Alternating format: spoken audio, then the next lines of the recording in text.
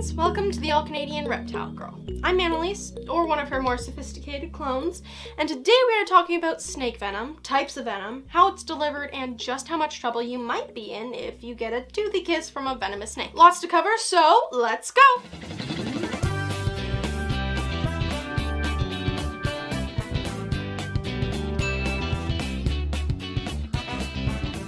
Okay, housekeeping item to get out of the way.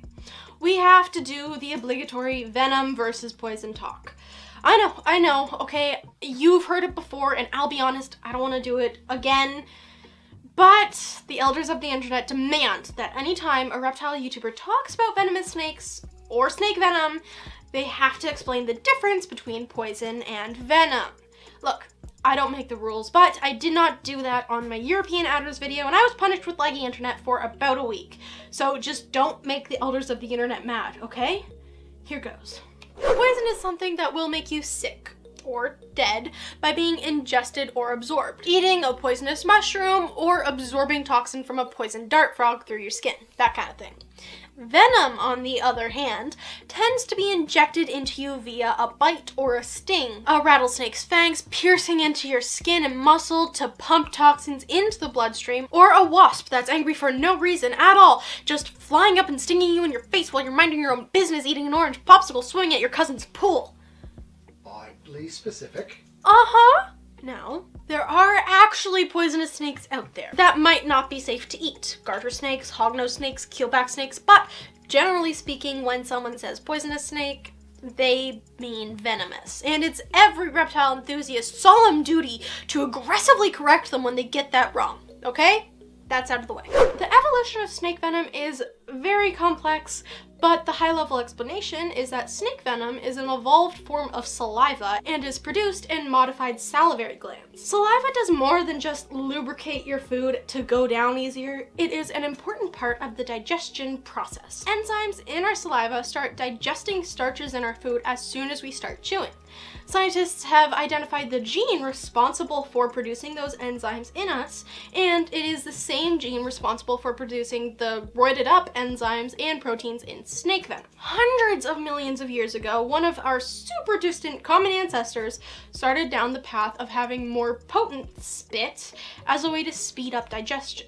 Killing what was bitten was more of a side effect of that pre-digestion. That made it easier for the ancestral snakes to catch and eat their prey. The faster it worked, the safer it was for the snake, the more they got to eat. So for those snakes with the slightly spicier spit goobers, the evolutionary process favored more and more potent saliva and better ways to deliver it. Many scientists think that the evolution of venom and the change from mechanical ways to subdue prey, like what Monty here uses by constricting their prey, to biochemical ways was what allowed snakes to expand across the entire globe.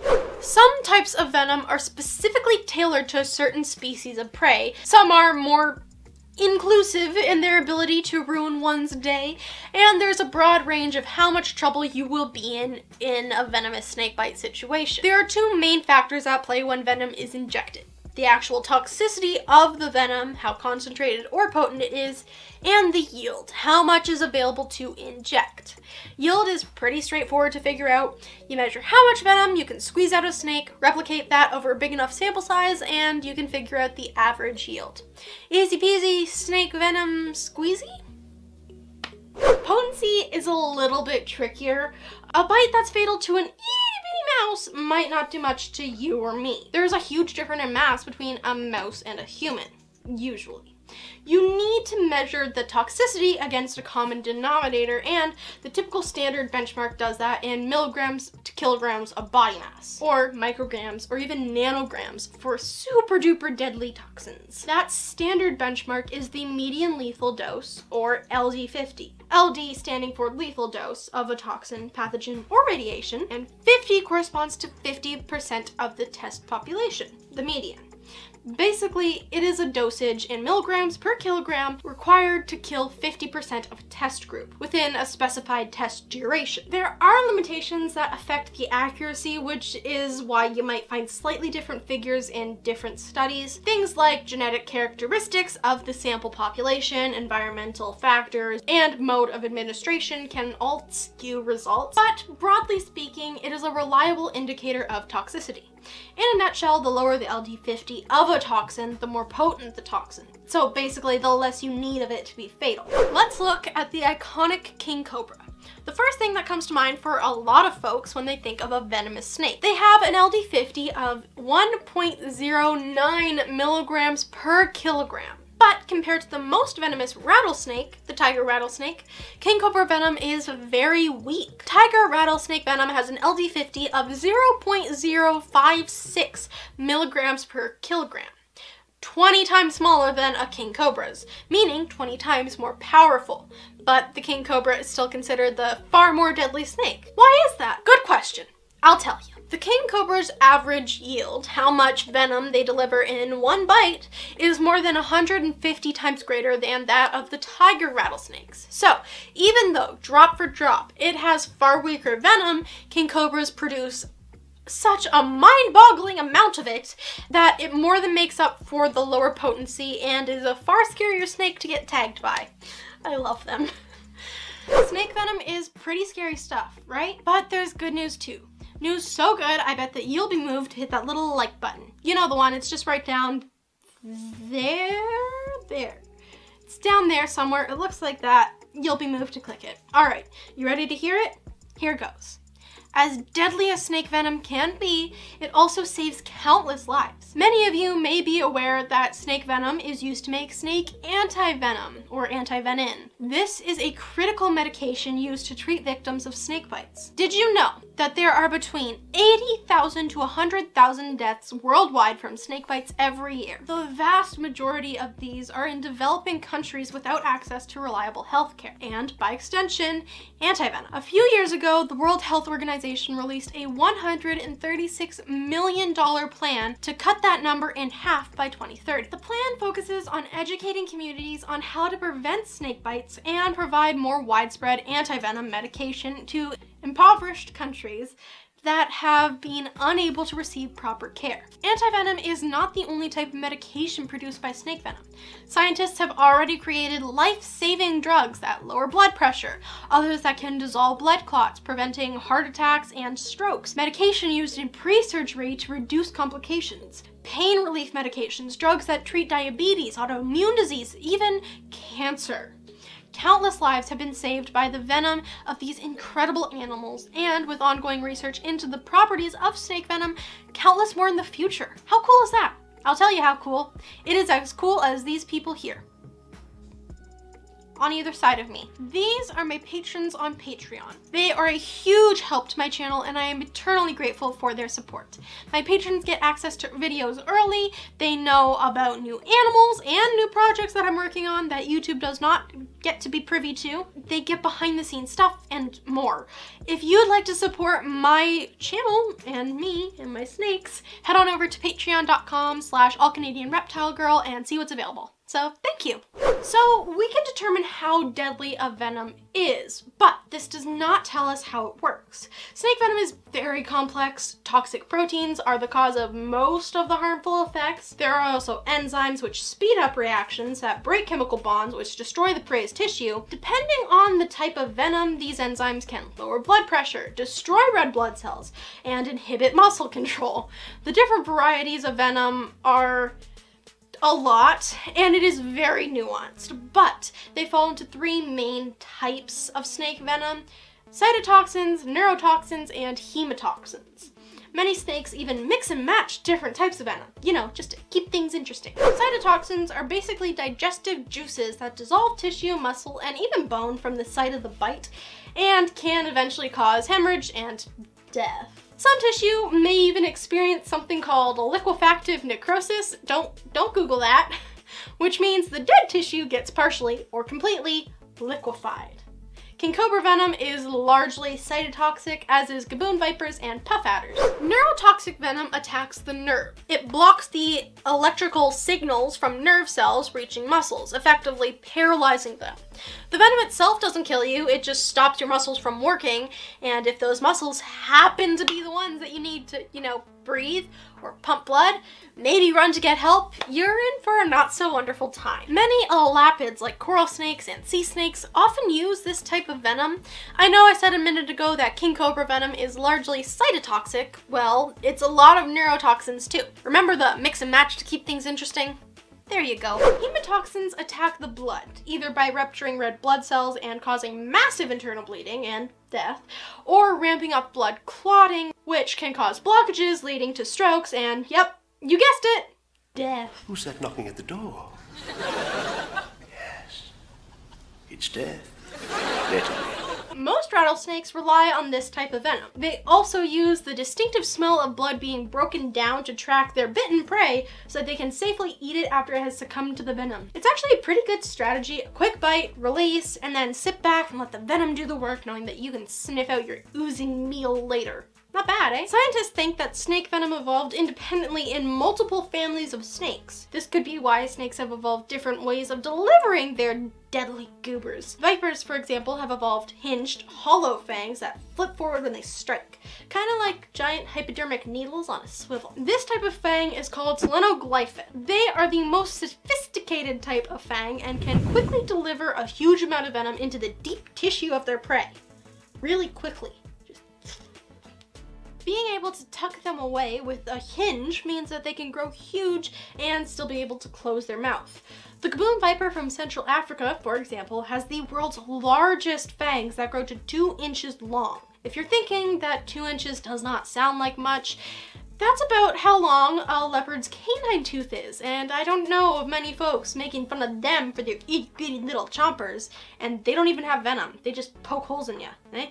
Elapids like cobras and coral snakes have fixed fangs called proteroglyphus. Because they are immovable and cannot be tucked away, they only get about 1/3 as long as a viper's. They compensate by either hanging on and really chewing the venom in, or by having enormous, powerful, muscular glands that can squirt in a buttload at a time and at a very high pressure. Some, like the spitting cobra, have figured out that the high pressure stream doesn't necessarily need to be injected. They can just squirt it at you from over 2 meters away like the worst super soaker imaginable. And scientists have learned that they are exceptionally good at aiming for the eyes. Fun! My very own venomous snakes use a more subtle, understated fang. Yep, my venomous snakes. I actually have 19 venomous snakes from 5 species in my care. Gasp! Are my parents crazy? Letting a kid my age keep and handle venomous snakes, not to mention free handle them? What? Here are some now.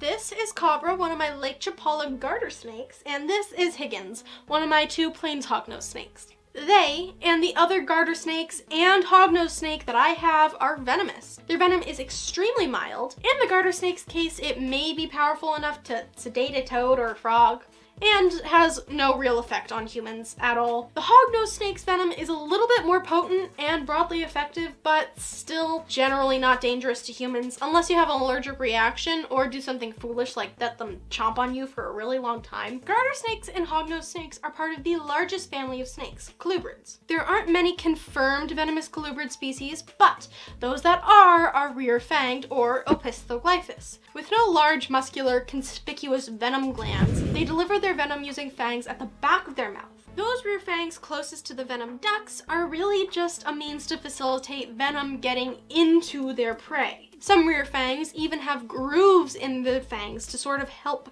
guide the venom into the wound, but they all kind of just chew their venom in. It's not very streamlined. They just kind of just, well, I'm chewing. Instead of directly injecting their venom, it kind of oozes into the bite. Cobra here would basically have to be trying to eat meat to deliver any venom, which, as I said earlier, is absolutely harmless to humans. They pose no threat. It's very weak venom. That's not to say that there aren't more dangerous rear-fanged venomous colubrids out there. We've met the hognose snake, which make adorable and popular pet snakes. Their venom is about as potent as a bee sting. Maybe. Not really dangerous usually, but not something that's a whole lot of fun, you know? The flying snake from Southeast Asia has a far more powerful venom. Ditto for South America's false water cobra. And of course there's the deadly boomslang, an arboreal snake from Africa that has what I think is the coolest name for a snake. Come on, boomslang. It's fun to say, it like reverberates in your chest. Anyways, like I said, there aren't many confirmed venomous colubrids, but because their venom delivery system is a lot more understated than vipers or lapids, it is thought that there might actually be more out there that we just don't know of. We just aren't looking close enough. Neat, eh? Rarest type of fang is called Atractespis. Oh, hi. Actually, it's a good thing that you're here. I just realized whilst editing that I made a mistake while filming. There was a part in the script that must have just gotten taken out by accident and didn't make it onto the teleprompter, and then I didn't realize it while filming, and neither did Dad. Not passing any blame or anything at all. Anyways, it didn't make it into the video, so let me explain. I said that the type of fang was called Atractespis. It is not. That is the name of the genus of snakes that has the extremely modified Selenoglyphus fang. So just to kind of clear that up there, sorry for the confusion. Alright, back to the other one. These are used by many species of burrowing snakes. There's not a lot of room for conventional striking and underground burrows where they hunt. So, in order to subdue their subterranean prey, they employ a very interesting strategy that uses their exceptionally long, knife-like fangs. They're so long that they actually are poking out the sides of their closed mouths. So, they slide up next to their prey and either slash downwards or sideways to stab their fangs into their meal. The stiletto snake actually takes this a step further and uses a spring-loaded fang in an extremely flexible socket-like joint that allows them to bite at a huge range of angles without even opening their mouth. If you decide to, for whatever reason, freehandle an angry stiletto snake, there's virtually no way that you can hold it where it cannot bite you. So, good luck with that. Venom is why a lot of people are afraid of snakes in general, and I get it. It is scary stuff. My hope, though, is that by learning more about it, and by learning more about these amazing animals in general, then we can understand them better and fear them less, but respect them more. I think that that'll do it for today. I hope that you enjoyed learning a tiny bit about snake venom. I've learned a whole bunch doing research for this fascinating topic. Thank you all so much for watching. Please hit the like, even though I already asked for that, so hopefully you did it then. Subscribe, all that YouTube stuff. But most importantly, remember to nurture all nature, even the ones with the spicy goobers. Bye! Ooh, let go of my sleeve. You're holding on to the... Moving on. 1 second. Nope. Just go with it. Use it. For example, let's look at the iconic king cobra. You're in my hair. You offered it as a blanket to him. Yeah, but hi, sir. Okay, this will do. Step next to their prey and slash down or sideways into their... That was not the right motions. Yeah,